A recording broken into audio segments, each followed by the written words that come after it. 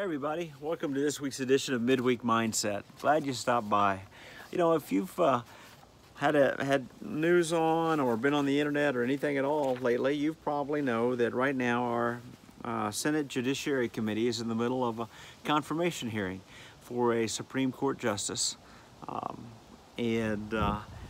So Amy Coney Barrett is going through this process right now, and over and over again, she is restating that she doesn't deal in hypotheticals as she's asked questions. She says, the jurist job is to take the law and apply the law to specific situations that come before them. And that is her job. Their job is not to write new laws. Their job is not to inject their own opinions into the law, but their job is to take a given situation that's argued before them by attorneys and apply that law to that specific situation and make a ruling based upon that information. And it made me think about the Word of God. You know, when Christ he came and he told them in Matthew chapter 5, he said, "I have not come to abolish the law or the prophets. I've come to fulfill that law." And he says that not a jot or a tittle, not the least little marks, not the dot of the I or a cross of a T in our language, maybe, if that makes more sense to you. None of that will pass away until all this is completed.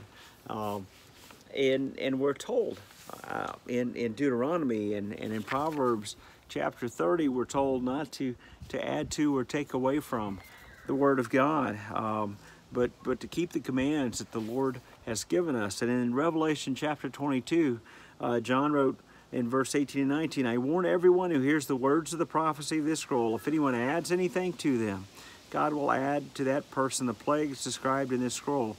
And if anyone takes words away from this scroll of prophecy, God will take away from that person any share on the tree of life in the holy city, which are described in this scroll." And so throughout Scripture in different places, Christ tells us that he's there to fulfill the law and not to add to or take away from. And we're told not to add to and take away from ourselves, from the Word of God. And so that's the reminder of the day and the caution.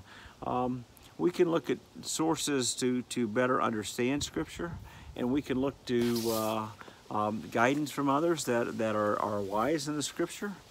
But be careful. Always check what you're being told, that we're not adding to with opinions, adding to the Word of God. And we're not taking away things from saying, well, that doesn't apply anymore, or whatever the case is. But the Old Testament is to be interpreted by the New Testament along the way as Christ completes or fulfills that law, and nothing is to be added to or taken away from that.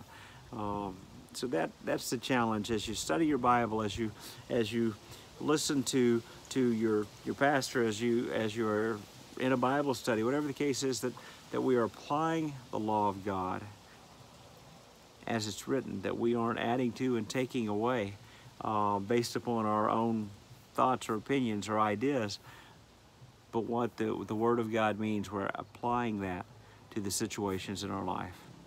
Have a great day.